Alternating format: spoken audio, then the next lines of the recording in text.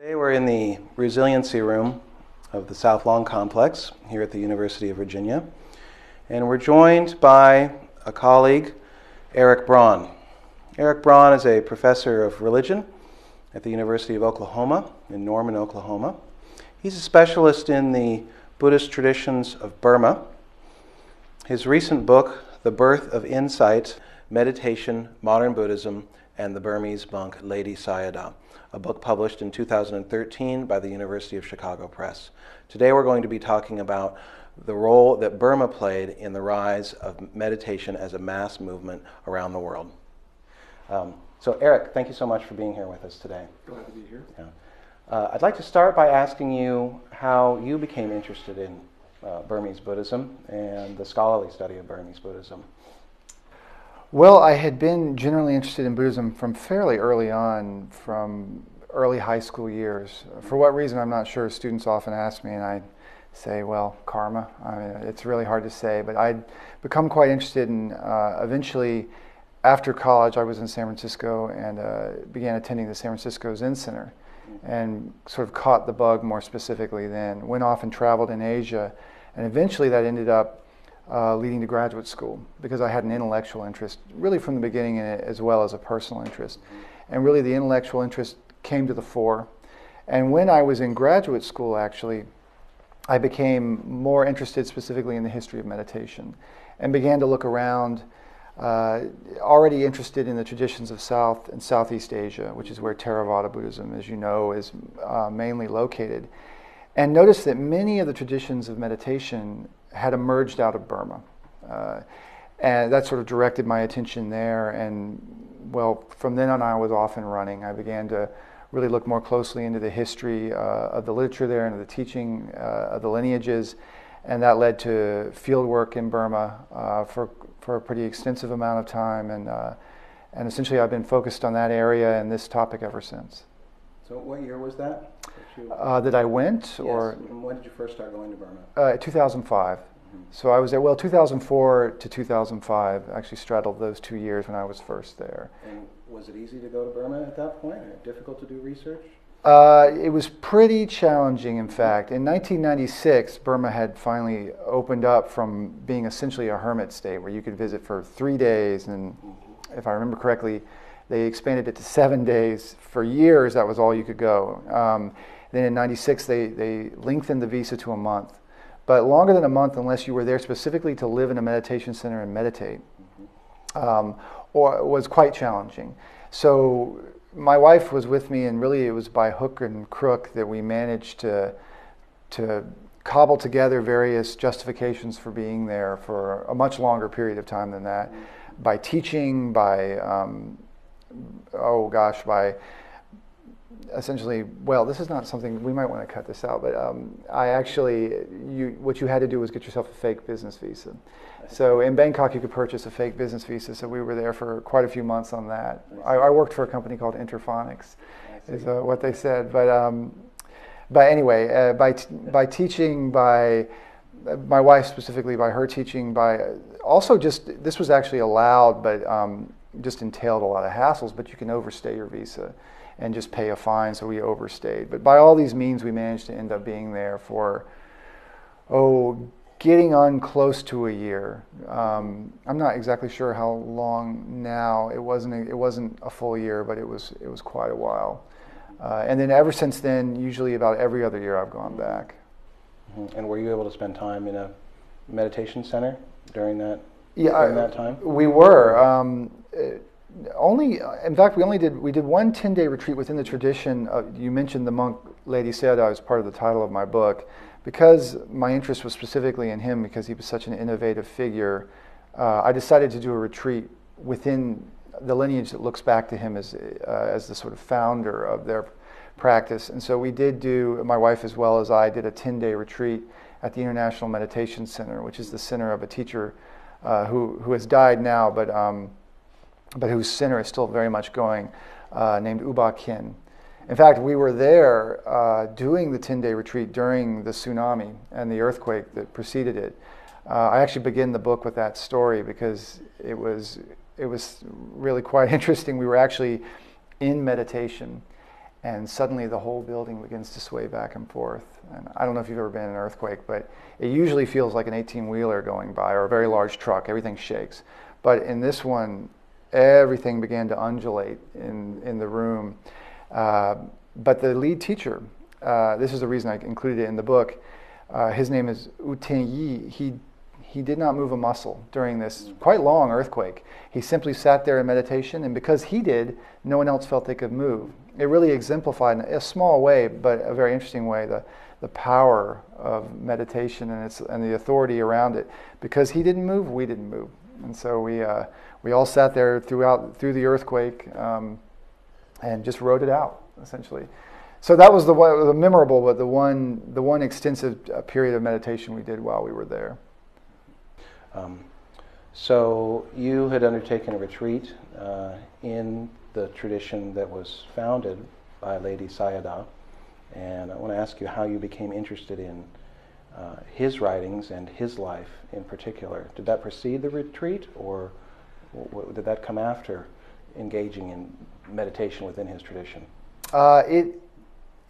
Well, I suppose it did actually follow some engagement within the tradition that looks back to him. I had learned I had already learned of Ledi when I was looking in graduate school early on at who the key figures were in the development of meditation in the modern era. And I had gone to do a Goenka retreat. Essen Goenka is another teacher who looks back to Ledi as a founding figure. And there's a meditation center in his practice lineage in Western Massachusetts. And I had gone there and done a meditation retreat as well. It was also a 10-day retreat, just like the one in Burma. U Ba Khin, in fact, had been Essen Goenka's teacher, so they're in a direct connection to one another. And through them, I had come to see more powerfully how important Ledi was. That organization of Essen Goenka publishes a number of books in English translation of Ledi's works, and just generally celebrates Ledi as this critical figure in the re-emergence from their perspective of meditation. As they understand it, meditation in essentially the same style and practice as is going on right now, they understand to have always been going on since the time of the Buddha. But they position Ledi as a particularly important figure for bringing that technique of practice to wider attention. So they themselves look to him as somebody who's seminal in the development of meditation practice in the modern period, and that drew me back to Ledi, particularly because I was interested in trying to get at the start of this modern tradition of practice. So through Essen Goenka and that engagement with practice there, I was led back to him and sort of turned my attention more directly to him, because as it turned out, many people branch off from Ledi, not just the Essen Goenka tradition. And now, did Ledi himself see his reformulation of the teachings as carrying something forward that had existed in Burmese Buddhism or Buddhism writ large for a long time? Did he posit that there was an unbroken tradition of meditation for millennia? Right. No, not so far as I can tell.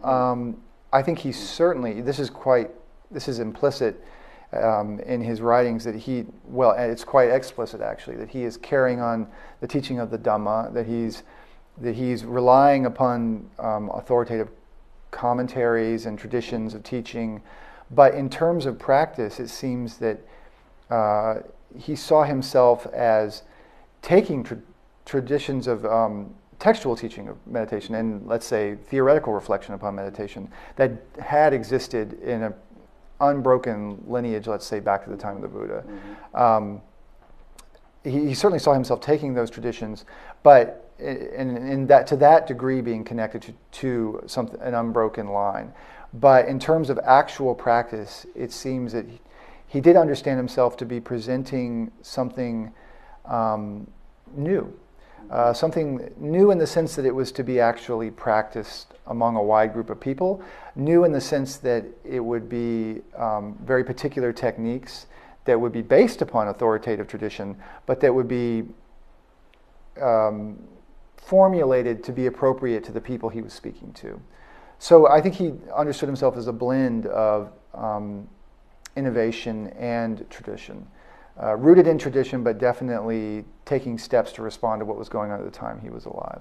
So is it fair to say that his vision of the continuity of meditation practice within Buddhist traditions was different than the people that came after him, such as U Ba Khin and Goenka? It's not clear that U Ba Khin, so far as now there may be a place where he says something specifically about this, but I have not seen a place where he makes so strong an assertion that he teaches an unchanged tradition of meditation going back to the Buddha. That seems to be particular to the Essing Goenka tradition, which is now, of course, a very large and dominant tradition. That seems not to align with Ledi. So in that sense, I think there's a very different view of the tradition between what Ledi seems to have thought versus what the Goenka tradition says. Now, I should say the Goenka folks, Goenka himself, in one work he's written in English called the Satipatthana Sutta Discourses, he says that Ledi stated that he had learned his technique from a monk in Mandalay, but had not said who the particular name of that monk, who that monk was. But I have not been able to find any record of where he would have said that, who that monk possibly could have been.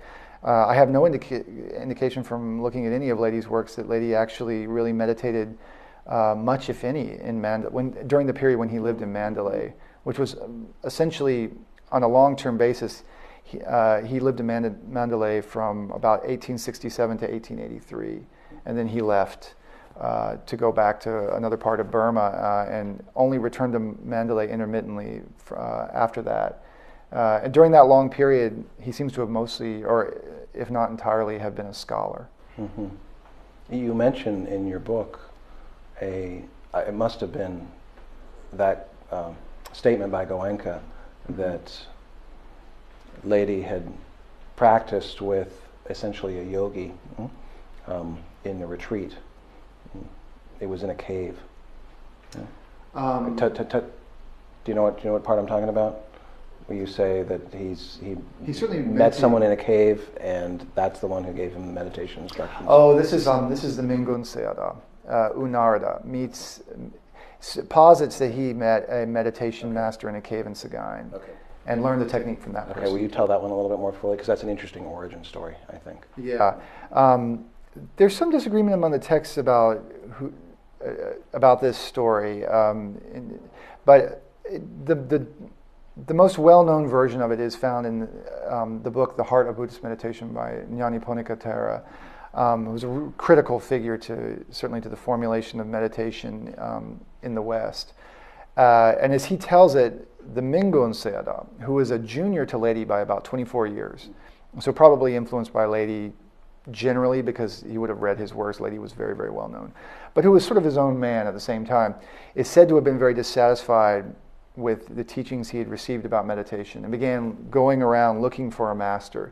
One place he went, which made a lot of sense in his time, and even today is still true, that if one wants to try to find a meditation master in Burma, particularly a monastic meditation master, one of the first places you would go is the Sagaing Hills, an area of these fairly tall hills just on the banks of the Ayeyarwady River, not too far from Mandalay, maybe a half an hour drive. And it's said that Mingun Sayadaw went to these Sagaing Hills. There's many caves in these hills as well as monasteries. Found in a cave a meditation master who actually said to him, "Why are you looking around for somebody to teach you this? You've got the Satipatthana Sutta, the Foundations of Mindfulness Sutta. Use that." And it's said that Mingun took inspiration from that recommendation, went back to that sutta and read it again, and then came up with the particular technique that he actually has spread quite widely throughout the world.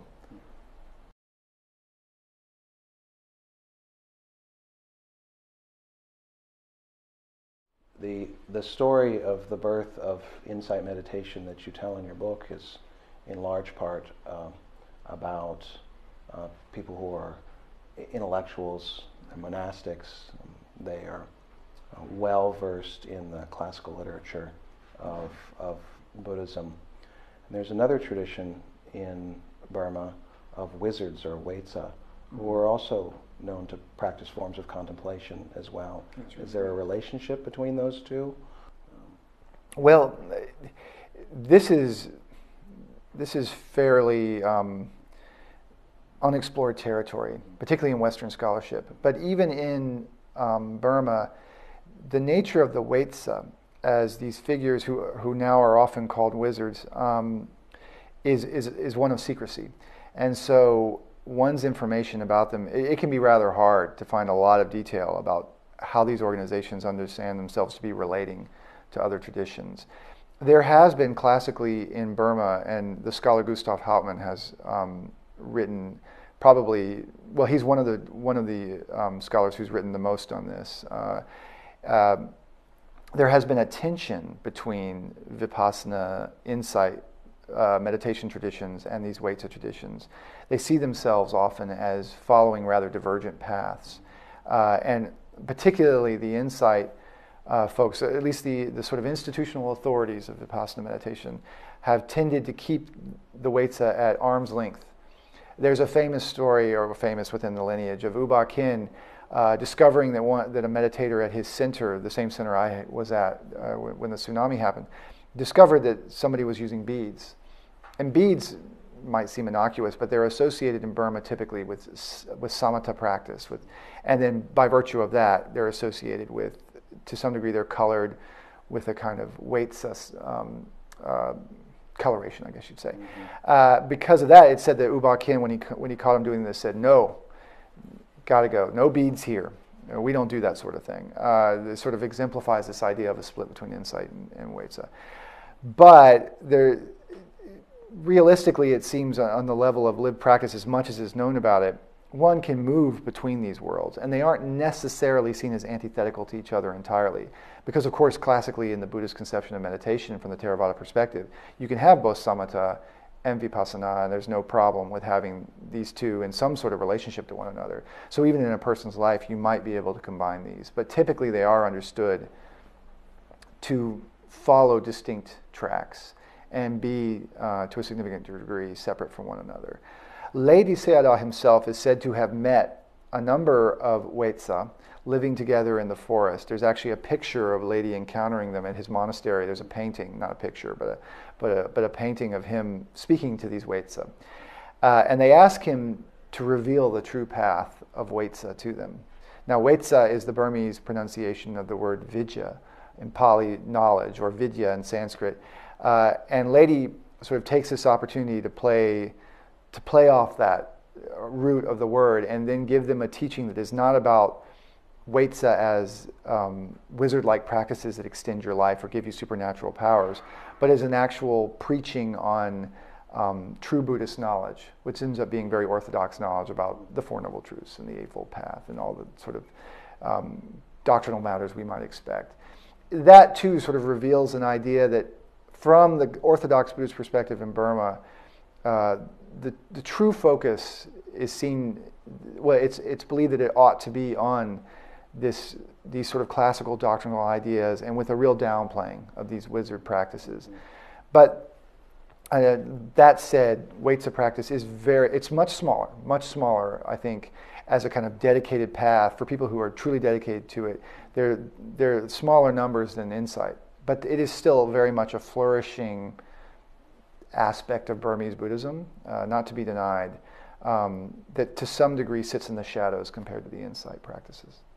Does classical Buddhist learning play a part in the Huetsa tradition? It does. I mean, they very much understand themselves within the orthodox understanding of the world, with all the teachings of doctrine, even with all the understanding of what insight meditation would involve. There's no conflict there. They don't have an alternative argument for what Buddhism is.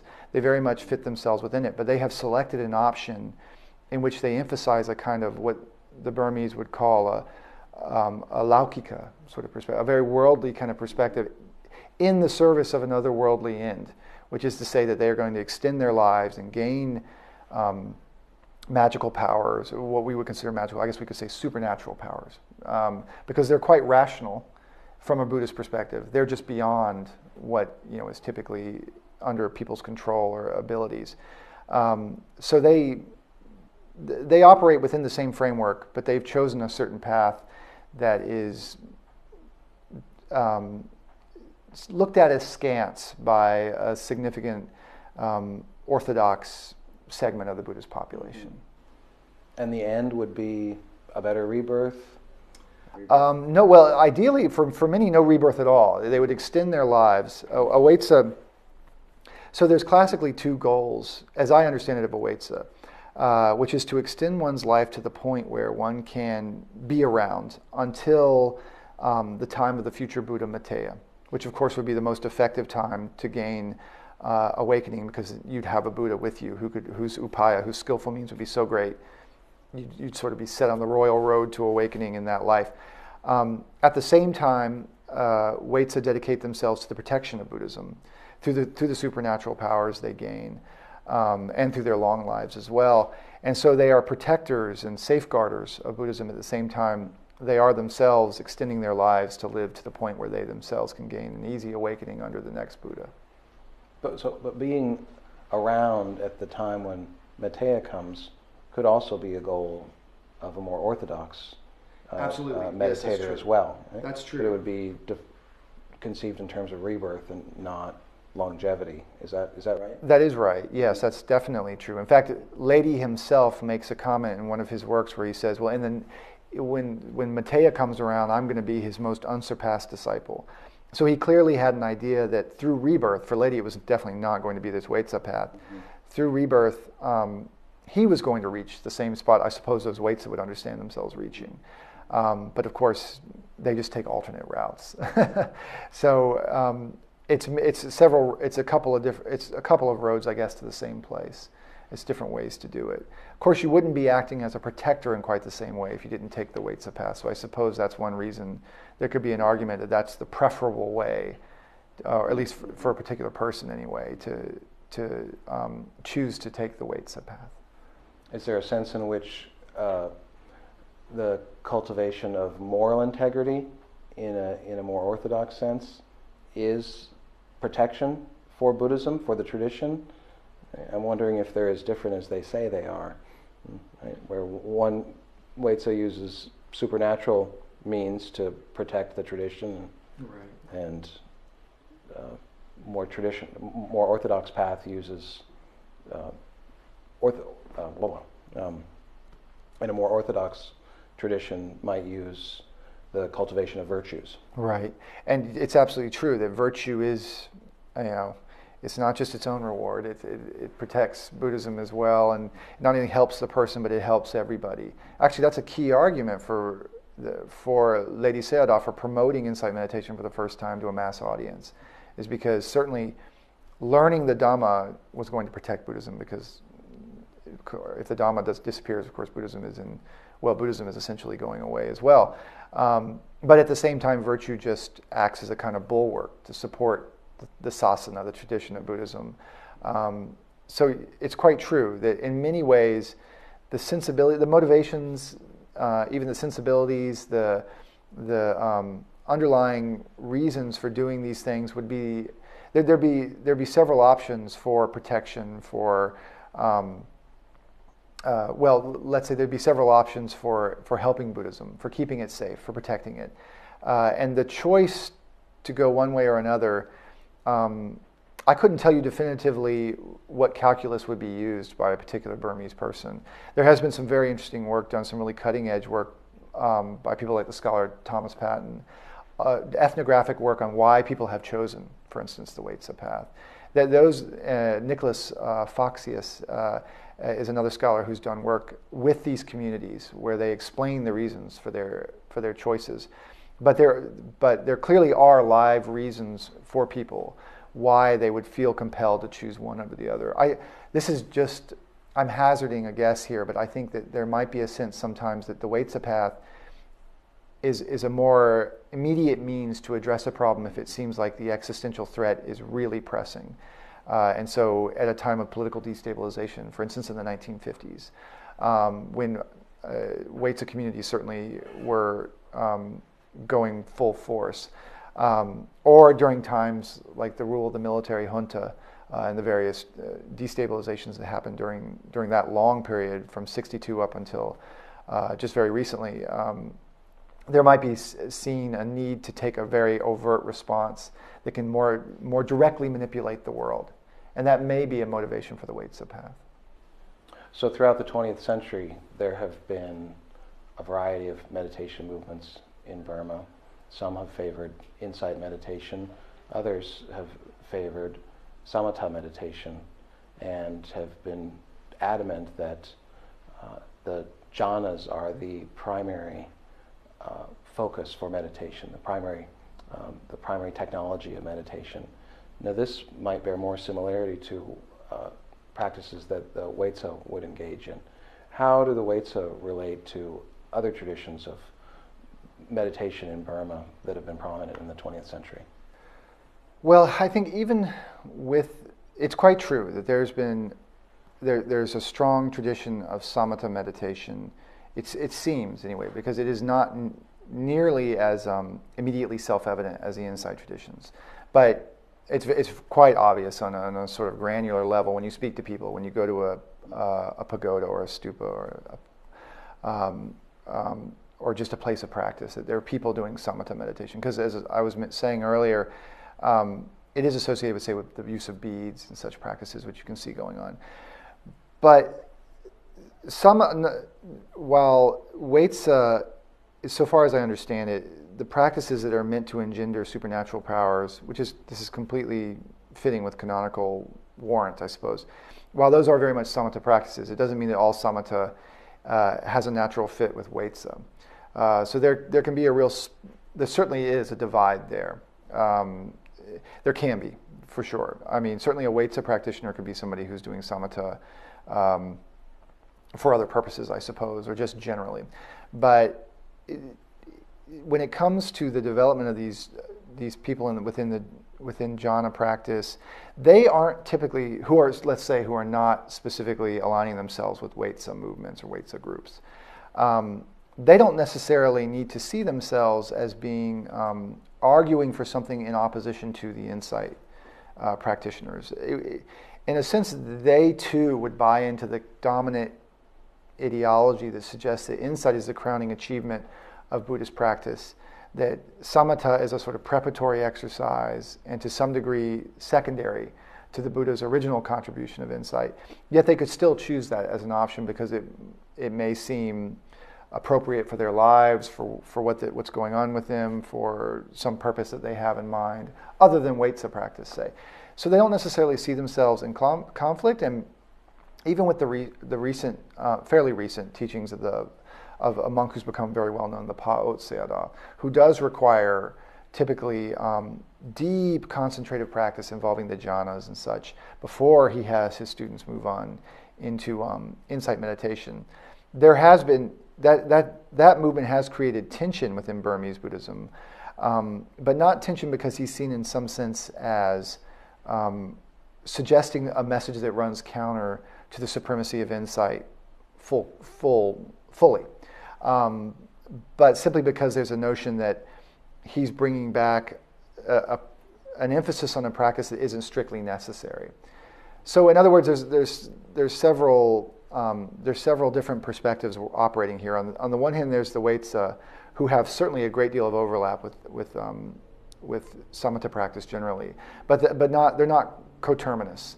Then you have these folks who are simply doing samatha practice, concentration and calming practice, who aren't necessarily seeing themselves in opposition to the insight folks, but who have tension as well. But generally speaking, it's been true that the idea that insight practice is the culminating practice of Buddhist meditation, that it's the quintessential practice in a certain sense. That still certainly is the kind of dominant idea in Burma, really up to the present day, I would say.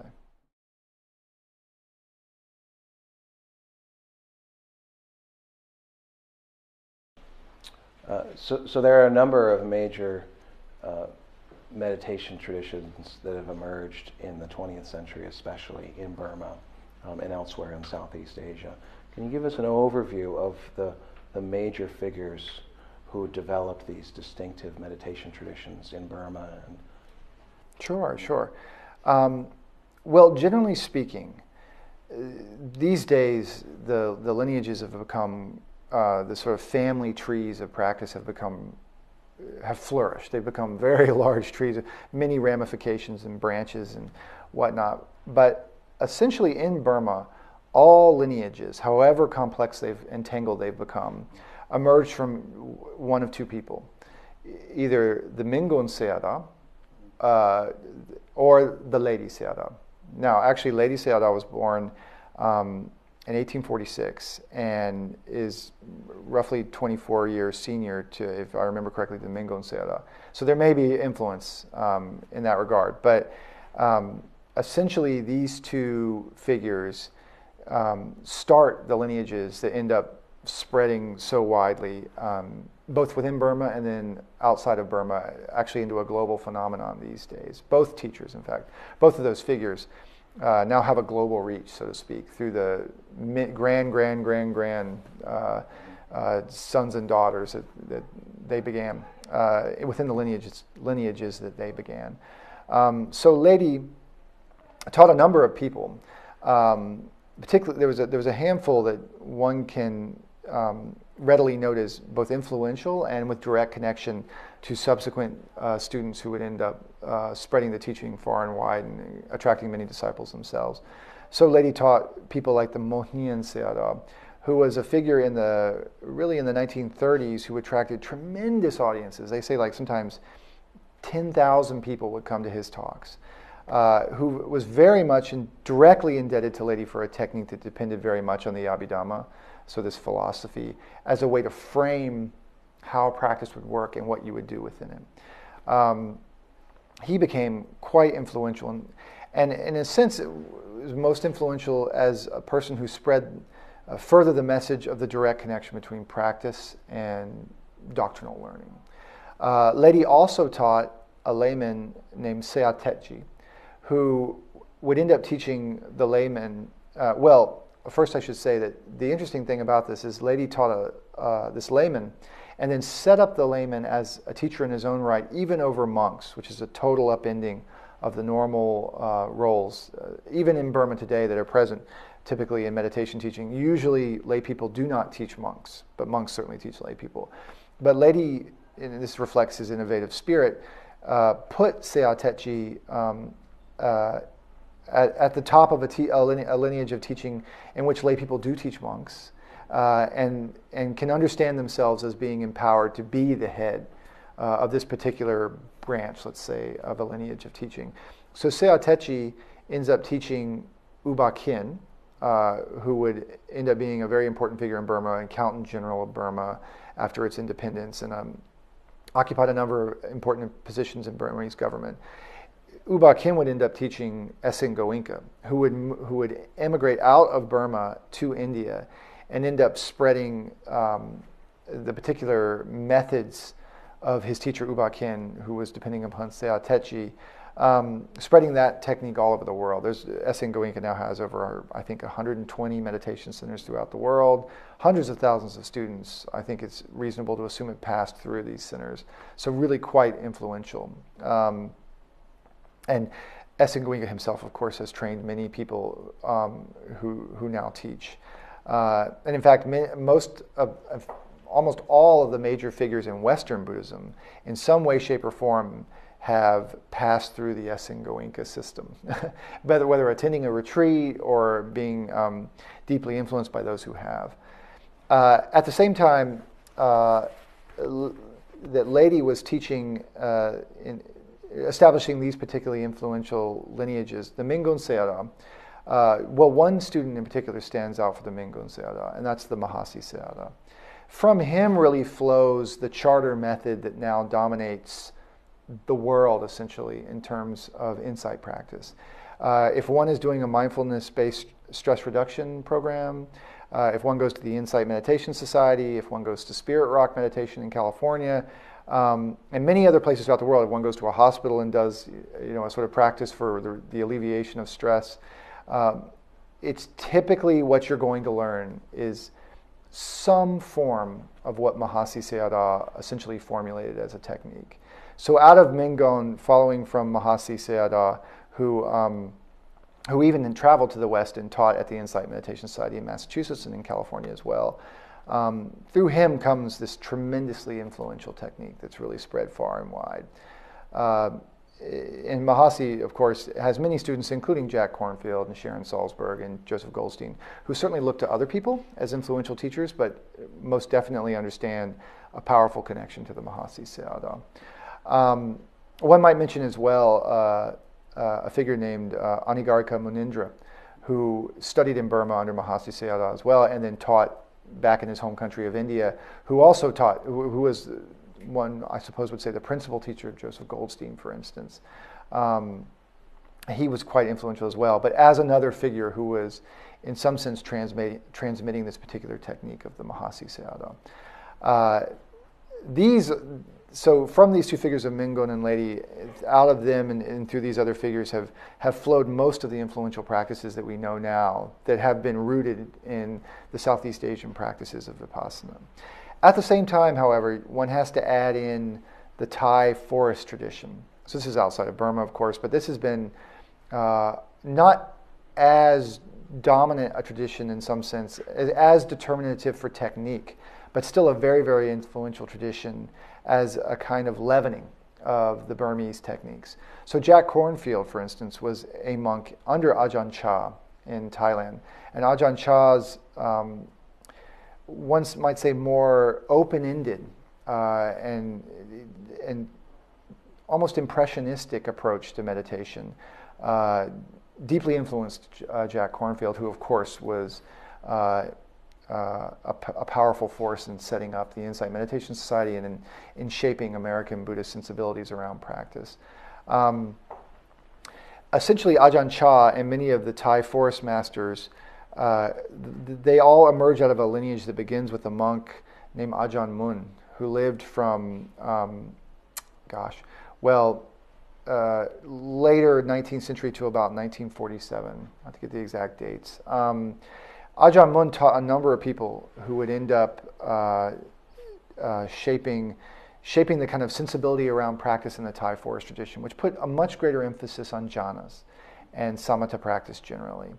Ajahn Chah, not as much, but some of the other successors to Ajahn Mun, including Ajahn Lee and Ajahn Fuang and a number of others, brought an approach to practice that did put a great emphasis on the idea of developing deep states of concentration.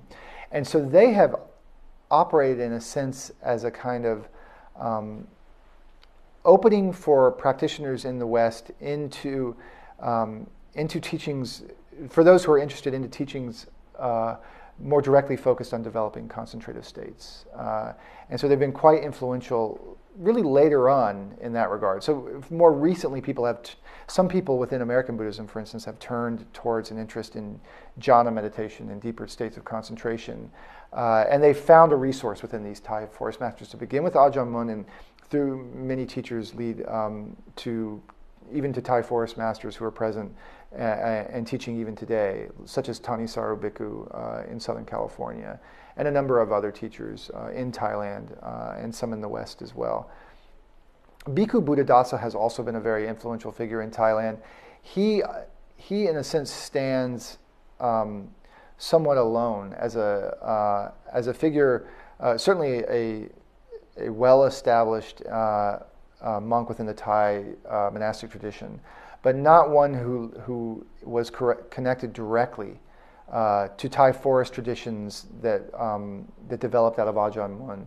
And so his focus on meditation, his sort of modernist read of the need for meditation, develops distinctly with him, but becomes quite influential through his teaching of a number of Westerners who passed through his monastery in Thailand. And so that adds another distinctive influence that shows up even today in the West. So broadly speaking, the two key figures of Ledi Sayadaw and Mingun Sayadaw in Burma, then the Thai forest tradition in Thailand, with also the influence of Bhikkhu Buddhadasa, those are the sort of coordinates for where all the practices develop and then spread out into what is essentially now a global reach.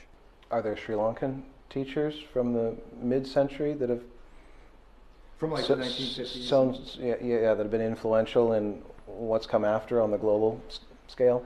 Well, not in the same way. In the 1930s, they attempted in Sri Lanka to bring the Mahasi tradition there with apparently some success, but it seems to have essentially died out, and then they reintroduced Mahasi teachings to Sri Lanka in the 1950s, and that has become a really influential practice there as well. And there have been some very, very influential Sri Lankan teachers, but essentially most of the teachers there are in some way connected to Mahasi traditions, and now also to Goenka.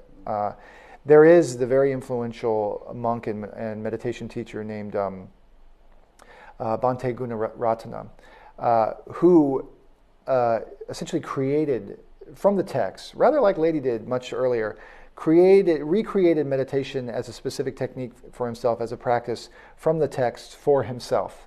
So in some sense an autodidact when it comes to meditation. Since all of his teachings are closely rooted in the text, they are not seen, so far as I'm aware, as being anything but highly orthodox in their approach. But he stands as a sort of lone figure who has been quite influential, but not in the mid-century. This is much later. He's still teaching even now. But essentially, one has to look to Burma too to understand how meditation came to take root in Sri Lanka and develop. I should say that, of course, from that time that it developed in Sri Lanka, there have been influential teachers in Sri Lanka teaching these methods who have become quite authoritative figures in their own right, but not ones who are related to a lineage of practice that is distinctly Sri Lankan, in its origins anyway. Can you introduce us to the basic differences between Ledi Sayadaw's tradition and Mingun Sayadaw's tradition as we see them emerge in the mid-20th century, especially, I think? Sure. Well, generally speaking, both traditions understand practice is not necessitating, though it's certainly not a problem, if one has deep, deep concentrative states at one's command. They don't require it. And so they're both innovative in the sense that they allow people access directly to insight practice without the requirement that they cultivate very, very deep states of concentration prior to that. That had been an option, well, really in the tradition, in the canonical tradition in the literature from very early on, but it had been perceived up until late 19th, early 20th century that one needed those deep concentrative states before one turned to insight. And this is one reason why not many people were practicing meditation, because of course most Buddhists don't meditate, and that was true in Burma. That's even true today. But the turn of these traditions to a more accessible practice in which one didn't need these deep states really opened up the possibility of practice. The difference, however, is that even today, within the lineages that connect themselves to Ledi, there is a bit more emphasis on the necessity of some development of calming and concentration prior to turning to insight. So typically, if one goes to a Mahasi center, which looks to Mingun, you begin insight meditation right away, from the start. And there is the understanding that concentration sort of develops concomitant to your development of insight, but you really begin the insight practice right away. In the traditions that look to Ledi, there's typically more of there typically is a requirement that one begin one's practice with at least a few days of dedication to the development of concentration and calm. Now, it varies a little bit. Typically in the traditions of S and Goenka, typically within the traditions that follow from Ledi, Uba Khin and S and Goenka, they will ask for maybe 3 days of practice with samatha before one turns to vipassana. Technically, the criterion that one is supposed to meet is the ability to keep one's mind on the object of attention for 5 minutes without wavering before one turns to insight. Practically speaking, and from one might say a sociological angle, it seems that there's a kind of overwhelming assumption that I think meditators, it's suggested to the meditator as well when they're within these retreats of 10 days that they've basically got it at 3.5 days.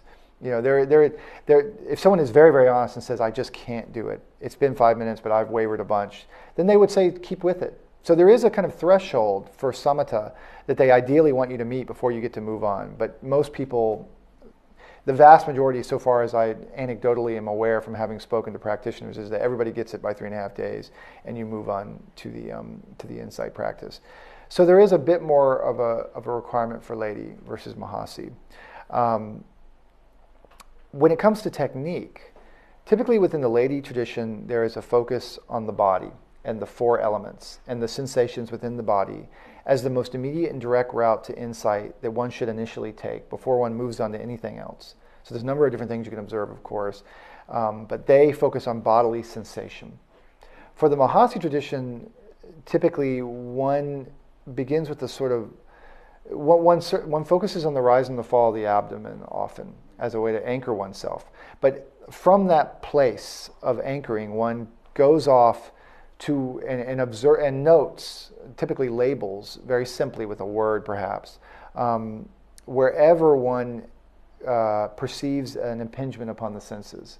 So in Buddhism there's 6 senses, right? And there's the classic 5, and then there's also the mind. So if you hear a car passing by, you're focusing on the abdomen, but you hear the car pass by, and you just do a label because you notice that your attention has gone to that sound of the car passing by. You say, hearing. Then you drop it and return to the abdomen. So there's an immediate kind of careful awareness of where any sort of sense impingement is taking place that is meant to teach one eventually the way all phenomenon arise and pass away as interactions with one's sense perceptions. So there's perhaps one might say a more cognitive element to that practice from the beginning, rather than the focus strictly on the body that begins in the Essen Goenka and the Uba Ken and these traditions that look back to Ledi. Now I can go on and on with things, but I don't want to belabor these things too much. Focus on the body in the Ledi tradition, does it include an emphasis on noticing the passing of time, noticing the changes in perception or awareness of the body? Well, yes, I suppose so, because you're encouraged not to think discursively about what's going on in the body, or say the passage of time, which raises some of those kind of interesting issues. For instance, you're often encouraged not to spend too much. So let me back up and explain that the way they often do it is after having gained some modicum of calm and concentration, one begins observing the body by observing the sensations directly on the skin. One begins at the top of the head, at the crown, with a space about the size of a $50, which nowadays, if I tell students a $50, they're like, I have no idea how big that is. But about an inch across or so, inch and a half. And then one moves to each part methodically throughout the entire body, all from the tip of the head to the top. From the top of the head to the tips of the toes, as Essen Goenka puts it.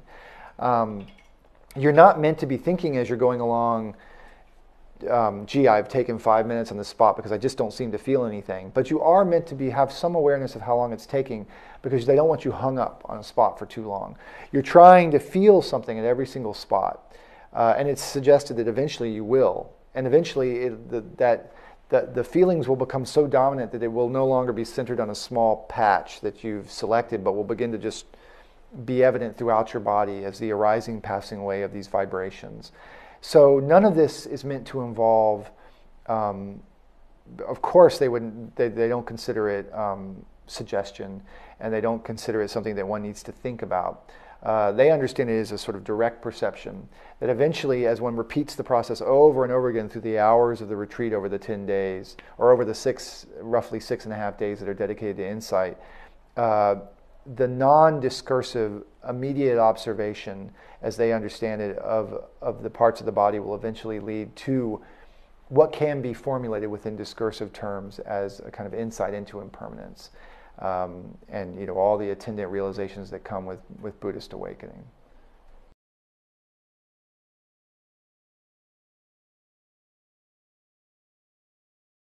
Your book, The Birth of Insight, is about a particular figure in the history of Buddhism in Burma, Ledi Sayadaw. And he lived during the British colonial period. He was born in 1846, and died in 1923, and over the course of his lifetime, he changed Buddhism in Burma quite significantly. And I wonder if you could begin telling us the story of his life and his career by giving us a sense of the context in which he started to do his work. Right.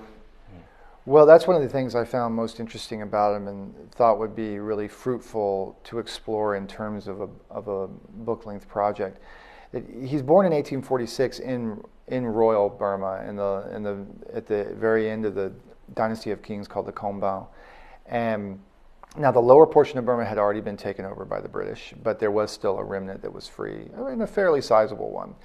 The British take over the upper half of Burma where Ledi was living in 1885. So his life really straddles that divide between pre-colonial and colonial Burma. So what's interesting about that to me is that he's essentially formed as a young monk. He goes through all of his training, his formative education, his mentorship under key figures at the royal court, all prior, of course, to the arrival of the British, but then brings that pre-colonial sensibility or training, already very well aware of the British, of course, even prior to their arrival in Upper Burma, but essentially brings that free royal era Burmese perspective to the colonial moment. So he brings old and new, so to speak, together, and that makes him quite interesting. He was born in a small village called Saipien, and was recognized quite early on as a quite precocious youth. He ordained very early, 10 years old, if I recall correctly, and showed himself to be a superlative student. Essentially never left the monkhood again. He disrobed briefly at the age of 18 to help his parents with farming. His family, they were a family of farmers in a small village where rice farming dominated, life. But then returned to the monkhood, motivated, is said in his biographies, essentially by the desire to learn.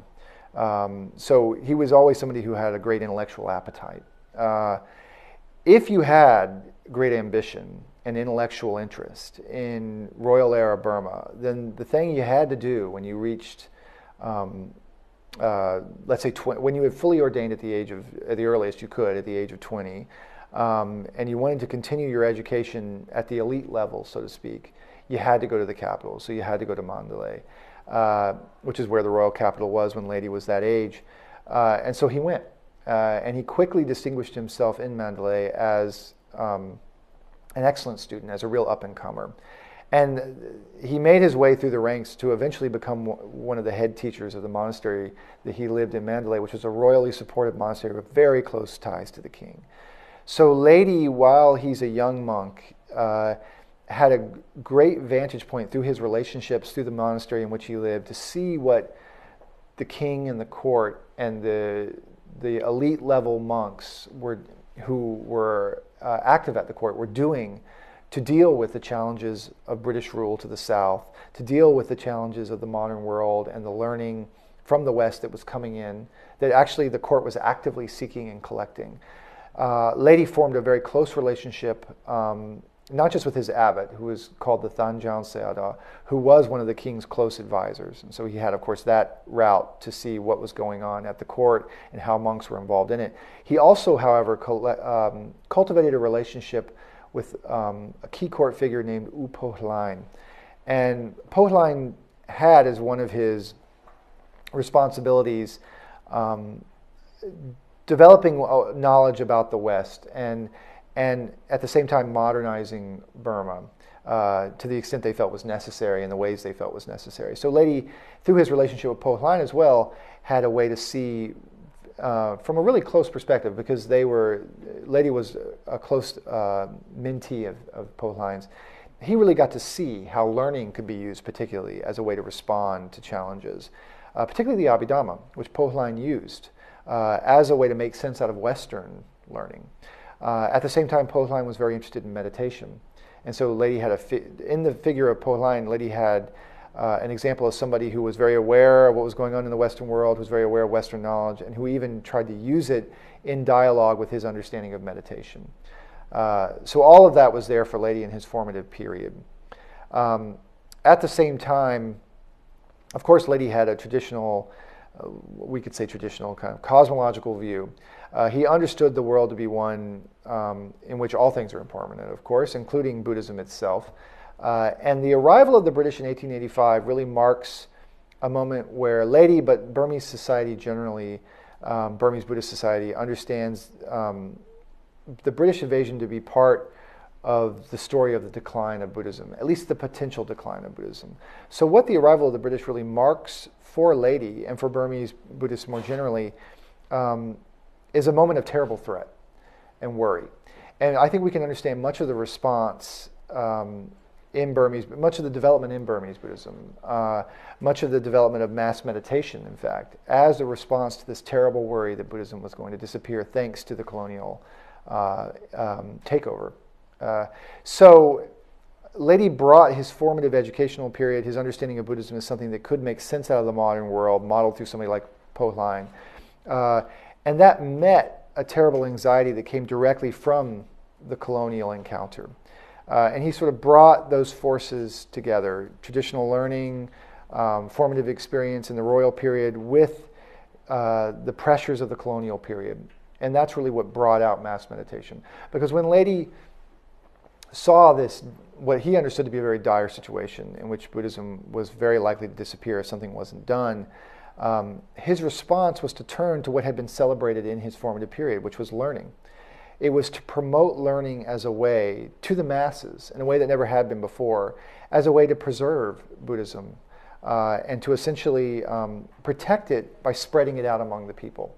So in a sense, the democratization of the learning of Buddhism was a way to keep it safe when it seemed like it was very much under threat of disappearance, thanks to the lack of care from these new colonial rulers. In 1858, Queen Victoria had issued a proclamation in response to the Sepoy Rebellion in India, in which she argued that that her British subjects should in no way impinge upon the religious freedom of any colonial subjects under British rule. Now, this to us sounds like a very kind of perhaps even enlightened perspective, freedom of religion. But to the Burmese, this idea that the government, that the rulers were not going to in any way intervene to actively support Buddhism was seen as a direct hostile threat. As a baleful influence on Buddhism, because Buddhism needs, from the Burmese perspective anyway, needs support and care to survive. So essentially what Ledi did was respond by trying to turn the role of support and care for Buddhism over to the lay people as a whole, rather than to where it had used to have been lodged, which was in the king, as a central figure who was meant to protect and purify Buddhism. So much of his career can be understood as an attempt to transfer the responsibility that had been with the king to care for Buddhism over to the broad populace. And part of this care and concern was the undertaking of meditation as yet another way to strengthen Buddhism. And at the same time, if Buddhism is under threat, to allow people to profit from the presence of Buddhism anyway for while it's around, a chance to allow them to profit from it by helping themselves spiritually as best they could through meditative practice while they could. And so from the time of the arrival of the British, or not so many years after the arrival of the British, so let me say, the British arrive in 1885. Ledi at this time has gone off to a monastery. In 1883 he leaves and goes to his monastery. Let me start over with this and back up to make this clear.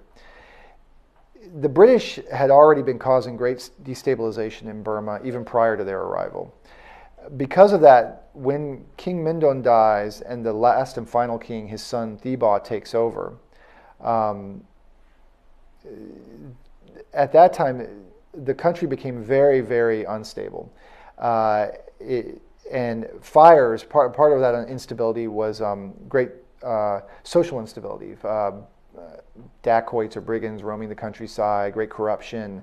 Part of this was fires breaking out in the capital, including one that decimated the monastery where Ledi lived in 1883. At that time, he went off to his back to his home area, to his native village, and entered the forest, in a common trope that we often see in all forms of Buddhism, right? The turn to the forest. It's at this time that it seems that Ledi began to actively meditate.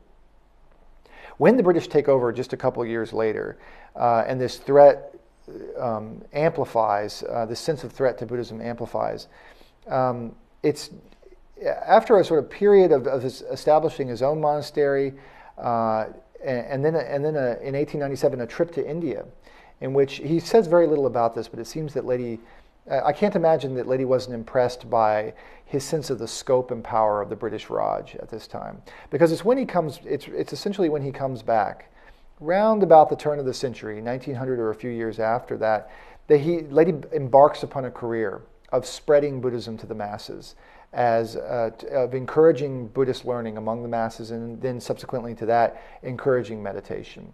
And essentially from that period of the early years of the 20th century until his death, Ledi never stopped. He just continually wrote, preached, and traveled, setting up lay people into study groups, encouraging them to meditate, and essentially engaging in a campaign for a reformulation of Buddhism in which lay people had this newly empowered role. And he continued to do that until the time that he died. Now, classical Buddhist literature was essential to his effort to bring Buddhism to the masses. What kinds of classical texts was he working with? And how did he reframe those in such a way that lay people could make use of them and make sense of them? Well, he was quite, essentially, there was three vehicles, let's say, for how he would reformulate Buddhism in a way that regular lay people could make sense out of, that were plausible for them to use or to study. Preaching, and he was known to preach in a very simple style that was also highly entertaining. So classically, preaching events were Dharma desanas, or these teachings of Dhamma desanas, these teachings of the Dhamma, were heavily loaded with Pali, were often more performative than concerned with content, and were very difficult for lay people typically to understand. Ledi was understood to be quite innovative in preaching in a style that was easily understandable, that eschewed essentially all Pali. In one of his texts he says, don't worry if it doesn't have Pali. The main point is whether you understand and you get awakening. So he was somebody who was really innovative in that regard. He was part of a movement, in fact, that was called the fan down, because typically in Burma at this time, monks would preach with a fan in front of their face as a way to limit the rapport with the audience, because the understanding was the point was not to get caught up in an engagement with the people who were listening to you, but to be focused just on the Dhamma, to have this fan in front of your face. You're sort of chanting, often in a monotone. Ledi was part of a movement called Fan Down, because they literally put the fans down and talked to the people. And that was understood to be very innovative and quite exciting. So huge crowds would come to these preaching events. Not just Ledi, but some of his disciples, and there were other folks as well who engaged in this practice. At the same time as Ledi moved around, and he practically never stopped. He was moving around constantly. Everywhere he went and he preached, he would organize people into groups, lay people into groups, say in a given village, to study whatever topic together amongst themselves that he had preached upon. But that brings in the third vehicle, because besides their memory of what he preached, how would they keep their conversation going? Along with the preaching and the social organizing, Ledi began a career essentially of simple, down-to-earth, easily understood writings. Typically, these were deepanese, manuals or handbooks on whatever topic he felt was appropriate for people to know at that time. So he wrote deepanese, or these manuals, on a wide variety of topics, but centered particularly on the teaching of the Abhidhamma. So this typically understood to be very complex and difficult philosophical teaching that gives reality in only its ultimate terms. So it can be a very, very abstruse and hard to understand system, but he framed it in an easy to understand, from the Burmese perspective as they understood it, it was a very easy to understand manner that could allow everybody to grasp it, at least at a basic level. And he became quite well known for this. So it's actually said that he gave the Abhidhamma like falling rain. This is what one Burmese writer, how he described it. He was constantly talking about the Abhidhamma, making it easy to understand, writing books that presented it in a way that could be read by people in simple Burmese.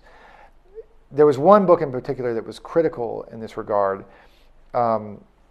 I don't want to carry us too far afield in the kind of literary history of Burmese Buddhism, but there's one handbook on the Abhidhamma that not just in Burma but across the Theravada world has been instrumental to people's understanding of this philosophical system. That's a text called the Abhidhammata Sangaha, 10th to 12th century, written in Sri Lanka. A very short text, but it gives, with great precision, a masterful overview of the Abhidhamma system. But it's in Pali, and so inaccessible to most Burmese in Ledi's time and even today. So Ledi translated it, or at least he purported to translate it into simple Burmese verse. But in fact, he even went further than to translate it and actually turned it into a poem that is essentially a series of mnemonic devices for memorizing the fundamental aspects of the Abhidhamma system, and at the same time frames it in such a way that it's relevant to lay people's lives. So this text in particular, that is the translation of the Abhidhammata Sangaha, becomes one of his most important for spreading the Abhidhamma in particular. His particular translation comes to be called the Paramattha Thankhet in Burmese. The summary of the ultimates is essentially what it translates as. At the same time, he also, besides the Abhidhamma canonical texts, he relied upon a number of others. He drew upon many, many different texts. He was very knowledgeable about the canon as a whole.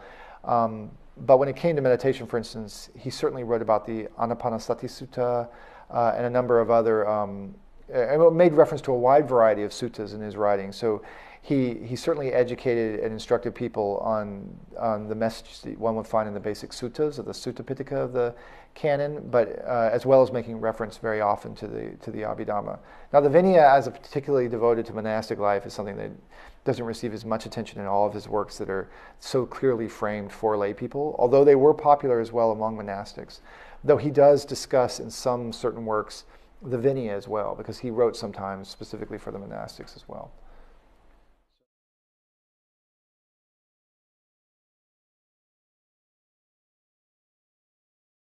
Here you have a guy who's translating, in a broad sense of the word, right, classical Buddhist literature for a lay public. Right. This is something new. What kind of resistance did he meet as he went about this? You know, he did attract some controversy for his arguments among monks. He had attracted a great deal of controversy for one of his earliest books that had critiqued, actually ironically, they had critiqued the Abhidhammata Sangaha, the very book he translated into Burmese and that became so well known. But he did not actually attract controversy, a full-fledged movement of resistance to his practices when it came to his popularization of Buddhism. It seems that because he was understood to be essentially transmitting the teachings in faithful to the original teachings, even if he was simplifying them for lay people, he didn't engender much resistance specifically for that effort. At the same time, partly the reason why he didn't was because although he was seeking to empower lay people in a sense to take over the role of the king and so protect Buddhism, he didn't try to usurp the place of the monastic. Essentially, although, as I put it in the book, although he tends to narrow the divide between the monastic and the layperson, it becomes much narrower, but it remains very, very deep. So he never suggests that lay people, in some sense, can become. He never monasticizes lay people. Essentially, he never suggests that lay people can become essentially the replacement for the monastic life. He maintains the same division even as he empowers lay people to do more than they had done previously. And so I think that sort of threading of the needle, where he maintains the system in terms of the division between monastic and or ordained and lay, the same even as he empowers lay people, allowed him to avoid too much controversy. There was some, and there was some resistance, but there was no full-throated, significant movement against him because of these efforts. And I think that's why, because although he simplified, he popularized, he was in many ways a very, very orthodox teacher. So at the same time he was popularizing the study of classical Buddhist literature, he was also popularizing forms of meditation. So take us from his work on Buddhist doctrine to his work on Buddhist practice among Burmese laity. Well, it seems that there is quite a close connection between the two, in fact. And I would say that Ledi creates a kind of natural segue from study to practice. Now, they're not the same, of course, but there's a sense in his works that he makes quite explicit that study sets oneself up for success in meditative practice. And so study acts as a kind of prolegomenon to actual practice. This is, of course, true in all forms of Buddhism, or at least in many aspects of many traditions, there's an understanding that study is necessary to proper practice. Not in all, but in many. The distinctive thing about Ledi was there was a sense in which establishing these social groups as he moved, say, from town to town, through preaching and through writing, to study, set up the predilection for practice in a group setting as well. And his argument that study itself provided what he called the Dhamma tools, the necessary Dhamma tools for awakening. As he put it, and I think for the first time in the Theravada tradition, at least in the modern era, in this very life, that's how he put it, Ibawah Pin, in this very life one can become awakened. He makes that a possibility explicitly on the basis of study. So he really established a very clear organic connection between the two. Now, I think when you look at his works, what you can see happening is that slightly later than his promotion of study begins his promotion of practice in some of the works that he was writing. And I think he came to see quite clearly that his ability to organize a large group of lay people, to get people interested so intensely in study, provided him with the opportunity to push them further towards practice as well. And so he begins to talk about the value of practice, and even the necessity of practice for those who want to make any progress, even in a future life. And so he begins to emphasize in his texts the value of practice along with study, with that practice being empowered by that very study. And you can see this in many of his works. So he encourages people to take that next step, as he put it, to take up the burden of practice. So in the book, I mentioned one place in his works where he says, a lot of people say practice is too difficult right now. They're not sure. It may take them 100,000 years to get awakened, and why do they want to bother?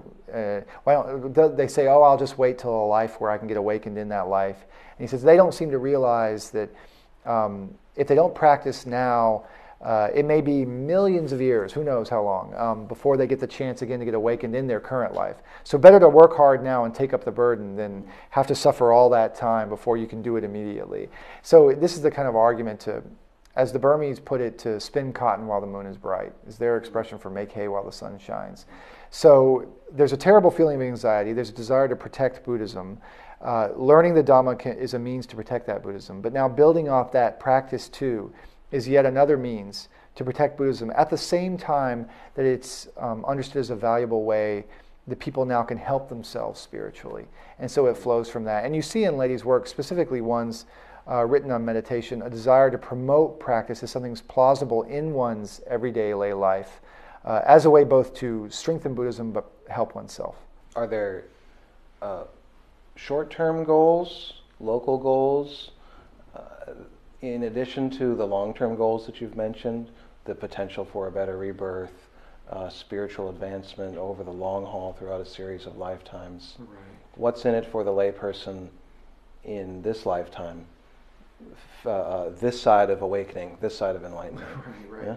Yeah? Well, for Ledi, who does have an orthodox perspective in many ways, really the benefits are long-term benefits. They're soteriological benefits. They're benefits on the other side. They're for awakening, whatever the level might be. I suppose the most short-term, which is not particularly short-term, is the benefit of a better rebirth. So at least when one is engaged in this practice, one can rest assured of at least the promise that the next birth will be a good one because of this activity that's being undertaken now. But in terms of what we often see in modern secular meditation movements nowadays in the West, where there's an argument for greater productivity or a healthier, happier life in the here and now, even a physically healthier life, as well as maybe a psychologically healthier life, a kind of self-flourishing, that's not present in the same way for Ledi. Ledi is somebody who says, this is a paraphrase, but it's something along the lines in his book called The Vipassana Dipani, how sickening, horrible, and detestable is the life of a regular person, a puthujjana. This is the idea that life truly is dukkha, and so what we're aiming for and what our practice is for is our eventual awakening, not something that would merely make this veil of tears, so to speak, a little bit better while we're here, but something that aims towards a larger goal, generally speaking.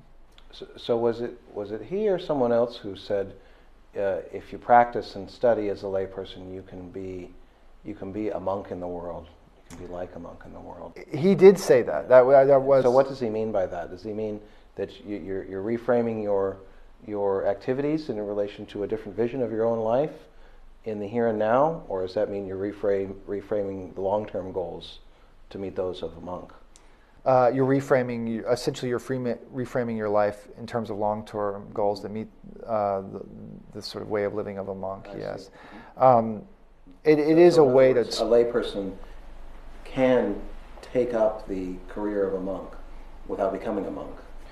That's right. In essence, one wants to be careful because he's not breaking down the divide between monk and layperson, but he is suggesting that the potential for the layperson's life now is one that has spiritual possibilities, long-term mostly, that are well beyond what had been conceived before. And to that degree, they're a monk, or I suppose a nun, because he certainly encouraged women as well as men to engage in, lay women as well as laymen to engage in these practices.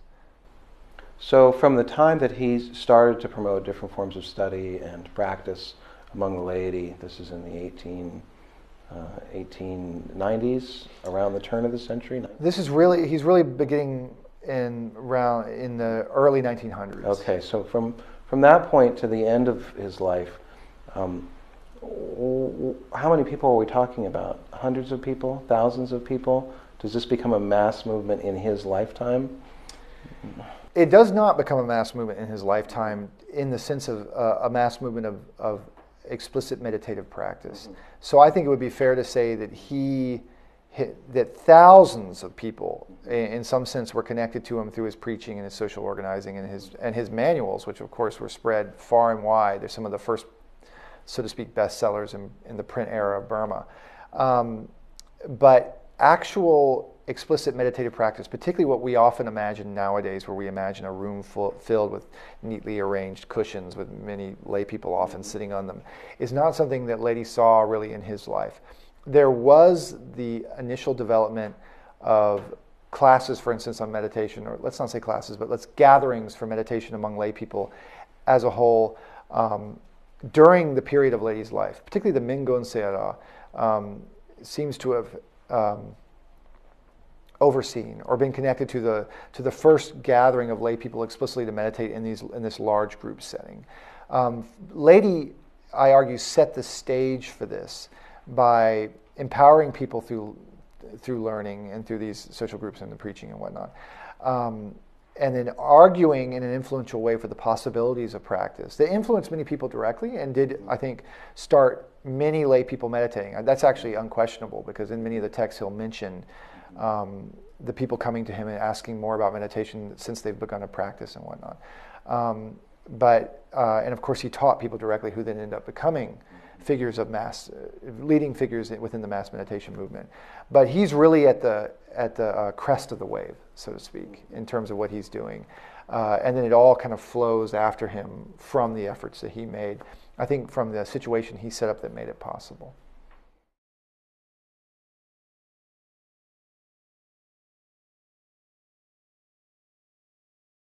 Let's go back a little bit to his the origins of his reformulation of Buddhism in the colonial period in the end of the 19th century. Sure.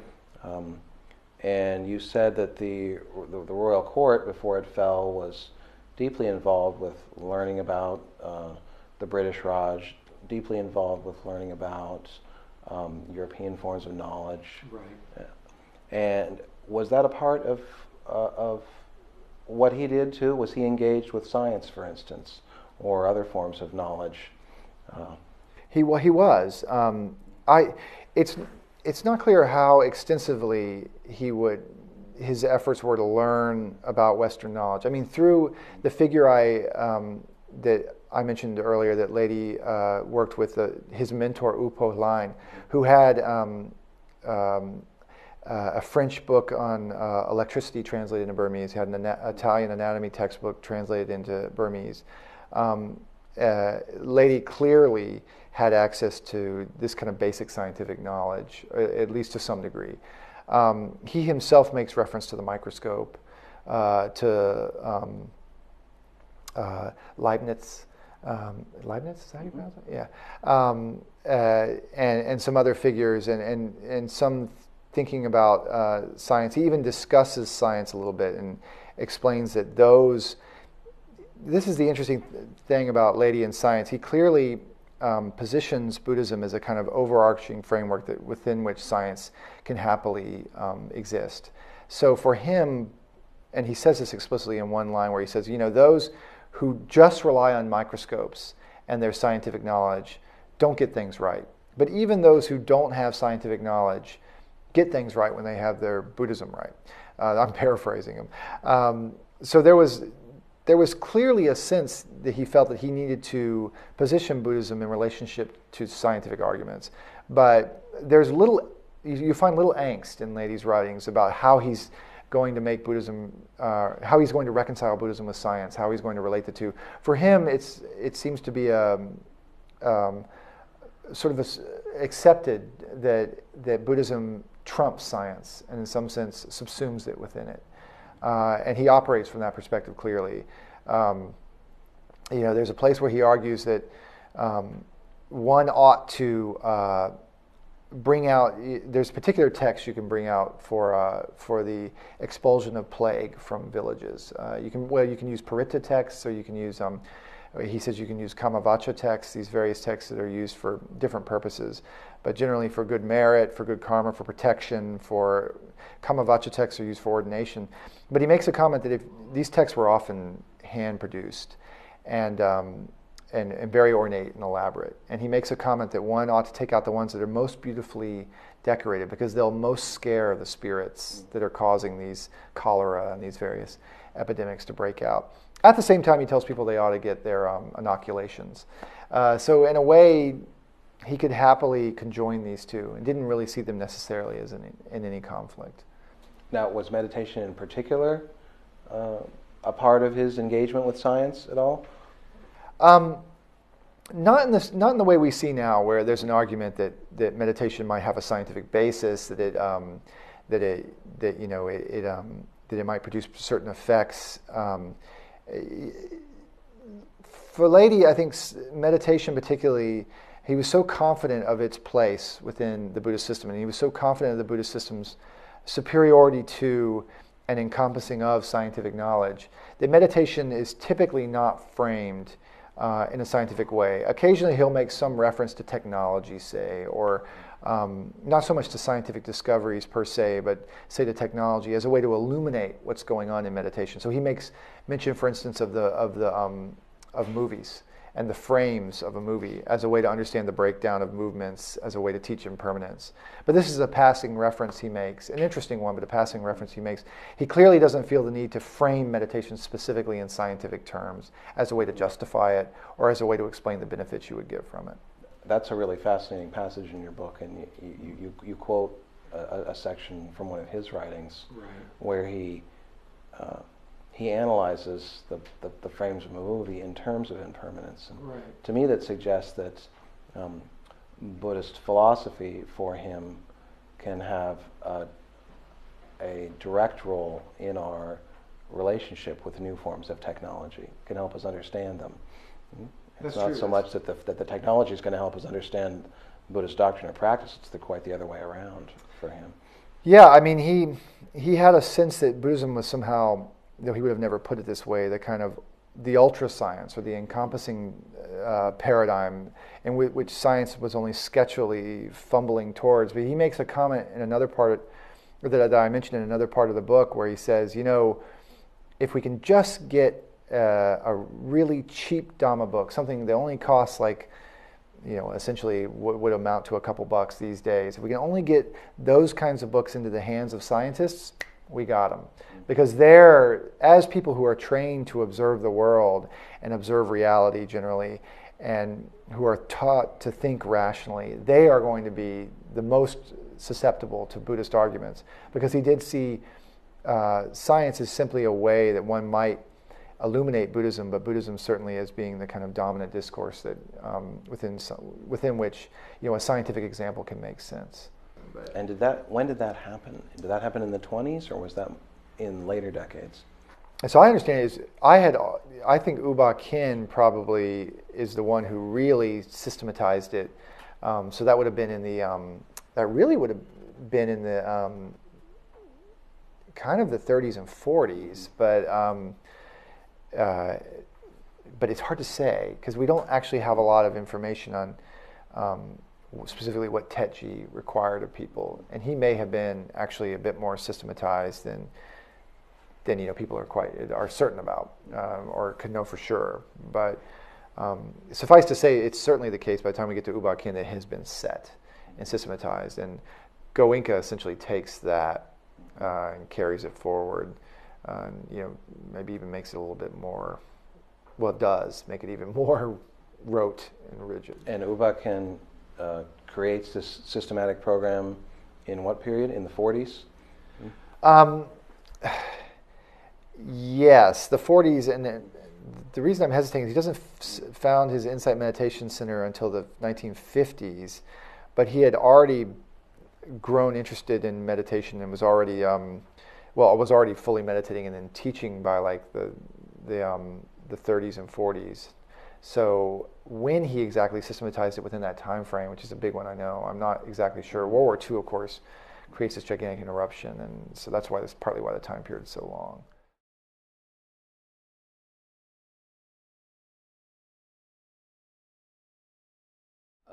Ledi had created new forms of Buddhist doctrinal literature for lay people, and he reoriented meditation practice for lay people. Can you give us a basic introduction to the kind of meditation practices he would have introduced lay people to? Well, he put a tremendous emphasis on observation of the four elements: earth, wind, fire, and water. And he typically encourages in his writing for people to begin, and presumably in his teaching as well, to begin with those because they're the most readily accessible. And so the way to observe those, when we're talking about the time period, or when we're talking about Ledi, there's a great deal of flexibility he offers in how people approach the practice in terms of how they structure their time meditating, in terms of what they do within that time.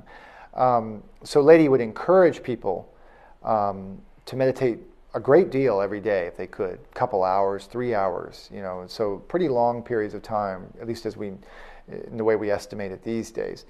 But at the same time, he encouraged people, and he said explicitly, the more you've developed your wisdom, the more you can see realizations develop even in your everyday life while you're just living your normal life.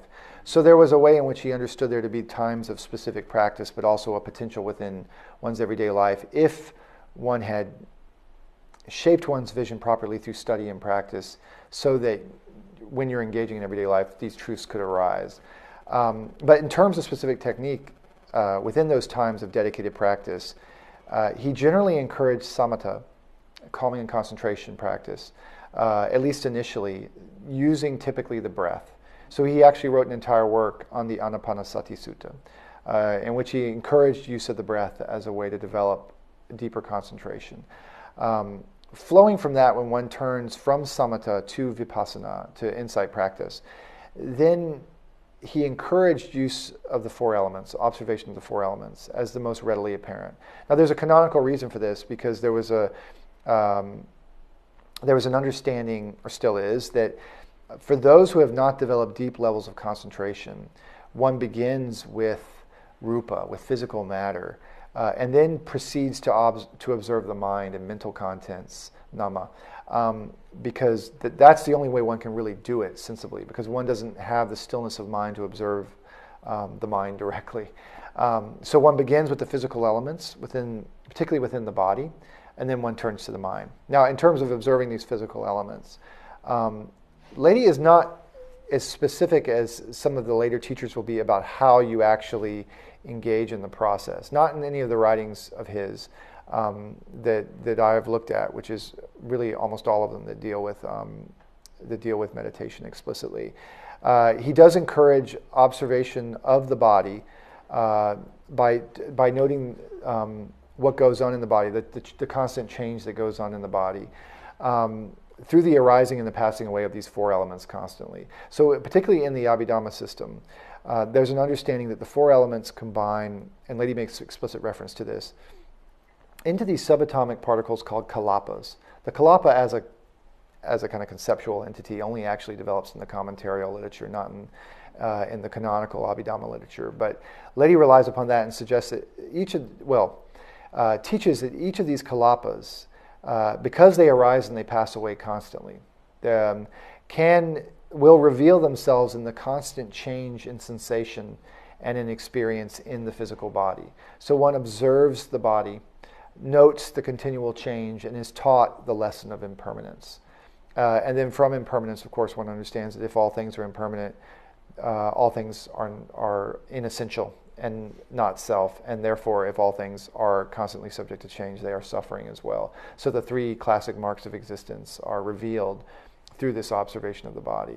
And then once one has a grasp of this constant change within the body, one can observe the mind. But as I read it in Ledi's text, there is not any pre-established and absolutely set way to go about this practice. He, in fact, in one text, actively recommends that the reader go find a qualified meditation teacher. And so he clearly didn't have a sense that he had one particular method people needed to do. This was the one that they needed to do, and no other. He encourages them, on the basis of their understanding of these basics of the practice, to go and find a qualified meditation teacher. Now, he could have been that qualified meditation teacher because he did teach people directly, but he certainly didn't understand himself as the only one, or that one necessarily had to study technique only under his disciples. He's, I guess we could say, a bit more Catholic in that regard, within the Buddhist world, small c Catholic. His subsequent students, however, refine the technique and standardize it until it becomes, we see this clearly in U Ba Khin, and most definitely in U Ba Khin's student Essen Goenka, a very clearly prescribed technique that is quite detailed and relatively inflexible in terms of how you're going to proceed through it. So at that point, we can see that the system has become really clearly established as a particular technique, and that's the one that involves observing the body bit by bit until we understand the dissolution through the observation of these arising and passing away of these kalapas. So this dissolution of what's called bhanga, the kind of breakdown of the entire body into ephemeral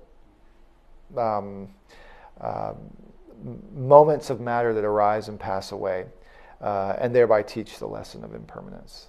So, but Ledi did not elaborate on that particular practice. Is that right? Well, he does discuss all of these possibilities of practice, of the observation of physical matter, of the breakdown into these ephemeral moments, these ephemeral material moments that arise and pass away.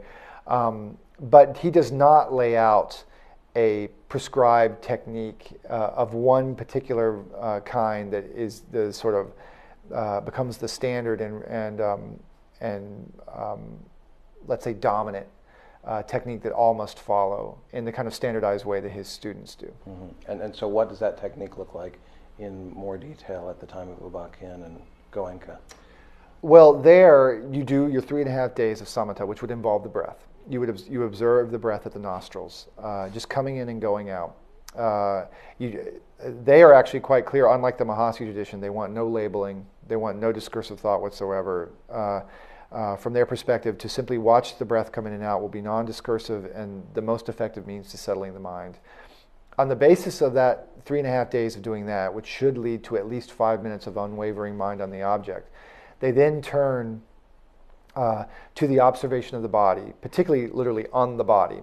So actually what they will do is they will have folks focus on a sort of a triangular area around the nose and the upper lip. And what you're encouraged to do is to sense or to observe, let's say, what you feel in that area. And often because of the breath being there particularly, it's a sensitive area, you can feel, well, they say many different things to many different people. I don't mean they say different things to different people, literally. That what they say is that you might feel many different things because people are so different from one another, but you might feel heat, you might feel cold, you might feel tingling, you might feel prickling, all sorts of things. But you'll feel something and you'll begin to get a sense of the possibilities of what sensation feels like when you begin to observe it on the skin in a way that most people haven't before. Once you've become sensitized through that practice, you begin at the top of the head and you see if you can't feel that prickling or tingling or hot or heat or cold or pressure or whatever you might feel in this particular spot. And then you begin to extend that to different parts of the body. When you begin the practice, for instance in the Essen Goenka tradition, which has a highly, highly standardized method for teaching this, anywhere you go in the world, you're going to hear a recording of Essen Goenka's voice walking you through this technique. And there, Goenka leads you at first very closely through the whole process, and then of course sets you off on your own to do the same thing. And so you will go through every single part of the body, and no part of the body is left out. If you begin to feel sensations deeper within your body, like say you begin to feel sensations that go inside your arm or inside your chest, at the start they might recommend you actually back it up a little bit. It's not that they want you to like stymie those feelings, because that's good, that's suggesting progress, but they want you first to get an overall sense of the whole body as best you can, because typically everybody will have their trouble spots. Like maybe you can't feel much in the small of your back, or maybe you can't feel much in your earlobe, or I don't know, wherever it might be. But eventually you'll feel it everywhere, like you're just somehow without any container, you're just a gigantic mass of Sprite. You know, you're like carbonation, you're soda water, let's say. You're just bubbling. That's all you are, is these kind of ephemeral bubbles passing away and arising. That's what the kalapas will feel like. This is bhanga, this is dissolution, and it's understood to be profoundly, well, it's a profound marker of a significant milestone of progress. It's at the same time profoundly enrapturing and pleasurable. And one dangerous, for instance, the Goenka tradition will recognize is that people will then chase after that feeling, which ironically will make it recede further away from them often, because if you want it, you can't have it, kind of thing. But you'll eventually get to the point where you have this dissolution, and now you should still observe the sensations, but now you can operate in a more whole body perspective. You can sweep, as they call it. So you just kind of travel down the body and up, or you might sense the whole body as one, as this kind of, you know, this kind of effervescent entity. At the same time, towards the end of these retreats, they might suggest that you can move these, you can sense this throughout your entire body within as well. Is there a systematic way to move from the exterior to the interior? Well, when you've reached dissolution, you've essentially moved into the interior as well. And as I understand it, now I should say that everything I'm telling you now is something that, and I suppose telling everyone who's watching, this is not something they will tell you in literature. This is not something you really should hear until, theoretically, until you're engaged in the actual instruction and the practice. Now this raises an issue of what we as outsiders talk about, but I think to understand what's going on in historical change you have to some degree understand these techniques as they're explained to the practitioner. But I hasten to say this because this is not something you're going to find and be able to refer to in a text. So this is off my memory, and I am no master of the Goenka technique. I make no claims to have any great knowledge of what these experiences are like personally, or how one would engage with them once one's talking to the teacher because one has accomplished these milestones. But it is my impression from having attended some of these retreats that there's rather an organic sense that you will naturally move to a whole body experience and not just a surface level, a literal surface level. And that there isn't a rote moment where they say, okay, time to move inside. But rather they allow your awareness to deepen. As your awareness deepens on the surface level, it begins to move inside as well. So that when you achieve dissolution, it's going to be of the whole body. It's not that you're like soda water just on the outside, but there's a rock on the inside. You entirely break apart. This is why it's understood to be so transformative and moving for people. And so, as I understand it, there's a kind of natural organic, just as there's a kind of natural organic, I guess, dissolution to the body, there's a kind of approach to the awareness of that dissolution throughout the whole body that kind of develops just as a matter of course as you continue the practice, as you're moving throughout your whole body.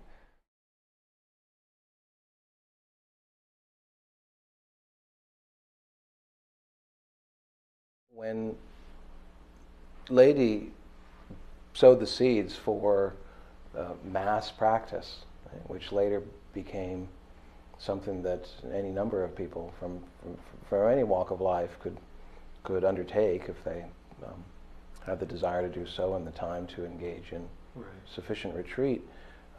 Really, he opened the doors for people to engage in what are often very esoteric and practices that are accorded great power by the tradition. Is there a sense that he gave too much away, that he relinquished too much control when he said this should be a lay movement? I don't get the sense that there is that feeling, in the sense that it's understood to only confirm what ought to be the experience of any accomplished practitioner who engages with the texts. So I don't know if ethnographically, if you immerse yourself in say the Goenka tradition in a way I haven't, that you begin to get a sense of consequences that relate to power for claims to accomplishment. But generally speaking, people, as is true in many different meditation traditions, are very reticent to talk about their accomplishments, at least outside of the close teacher-disciple relationship, or when you're very much in school, so to speak. So there may be a sense there of power. Well, no one within the tradition would regret this fact, though, that they had this at their disposal. In terms of the larger monastic community or Orthodox Buddhism in Burma, I've not had the sense that there's a feeling that really that too much has been given away. I think partly because besides the very much flourishing Goenka tradition, though mostly flourishing outside of Burma, that there very much are Goenka meditation centers within Burma, as well as U Ba Khin's original center. But besides that tradition, these meditation traditions tend to be headed by monks, and to that degree, and really dominated by monastic teachers, and so to that degree under the control of the monastic Orthodox establishment, let's say. And perhaps that undercuts any sense that there might be a danger that these practices have, in some sense, given away too much. Mm-hmm. Is there some particular sense you have of like a way that there would be worry? Is there an analog in another tradition where there's a worry that power has, kind of been slipped away? I think this is a common concern, and it's a question of who's authorized to teach. It's a question of what kind of claims a practitioner can make. Right. It's a question of potentially danger for practitioners. Yeah. It's a number of issues involved, and these issues can come up when you have someone who's a popularizer, right? Like Ledi was. Right. Well, it's true that by empowering the layperson in that particular lineage, he did do something highly unusual. Yet it doesn't seem to have engendered any really overt pushback and sustained pushback. Perhaps for the reasons I said, nonetheless hasn't become like a dominant movement that seems to compete with monastic authority. I suppose that would be the reason why. So by the mid-20th century, there were people from all over the world coming to Burma to practice meditation, or at least they had the opportunity to practice meditation when they came to Burma, if they didn't come there for that explicitly. Right? So when someone came to Burma from Europe or the United States in the 1950s, right, where did they go, and what kinds of meditation did they practice? Well, most would go to the Mahasi Yeta, the Mahasi Meditation Center. Mahasi, who, as we discussed, was the student of Ledi Sayadaw, had been established at this meditation center in Yangon in 1949 and became essentially the de facto official meditation center of the Burmese government. He was greatly patronized, Mahasi Sayadaw was, by UNU, the prime minister, and was a tremendously influential force in mass meditation, certainly from that time onwards. And so there was just a natural gravitational pull towards him. At the same time, as we can read in memoirs of meditation aficionados, what have you, people would also go to the Insight Meditation Center of U Ba Khin. That was another place that really drew a significant number of people in. And Winston King has, for instance, the scholar of Buddhism, who was mostly working in the 1960s and 70s, who wrote A Thousand Lives Away and a number of other books about Burmese Buddhism. He went there, and he has actually even a little brief description and an appendix of his experience of an U Ba Khin meditation retreat at the end of his book. I believe, one of his books, either In the Hope of Nibbana or A Thousand Lives Away, I'm not sure which. So it's quite clear that it was essentially these two centers that drew people in. So what were people learning? They were essentially learning Mingon or Ledi techniques as they had become standardized and formulated through their successors.